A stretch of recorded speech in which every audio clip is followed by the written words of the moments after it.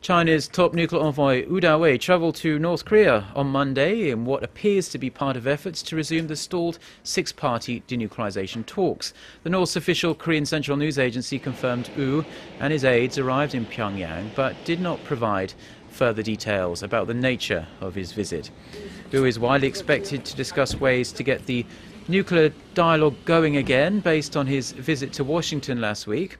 Following talks with his US counterpart Glyn Davies, Wu had said discussions were underway for the six parties, the two Koreas, the US, China, Russia and Japan, to return to the negotiating table.